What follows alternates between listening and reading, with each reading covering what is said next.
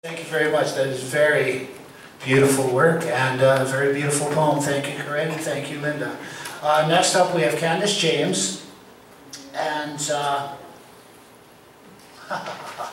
I got to keep my own pages together. And Blackwell.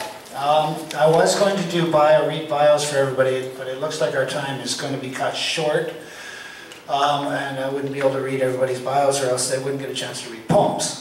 So if you'd like to place that on the easel line, that would be much appreciated. And Candice, everybody, Candice James, she's the Poet Laureate of New Westminster, a very wonderful lady, and we are so happy to have her here and working in conjunction with the Holy Land Poets. Thank you, Candice. Thank you, Phil. It's my pleasure to be here, and Anne has painted a wonderful painting to my poem. And my poem is called Listen to the Rain, but there is laughter in it, so watch for the laughter. Listen to the rain. It sobs in soft, subtle tones and maudlin moods. Sorrow and tears falling from clouds in the sky. There is a cleansing to this wet. Hold hands with the rain.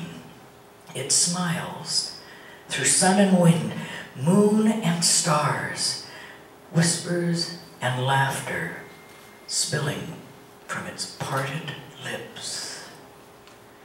There is a rebirth to this wet. Step into the cosmic rain dance. Be reborn in the human rain that falls from the eyes of the soul, filling the canyons of the mind, overflowing the rivers of the heart, rinsing the spirit clean.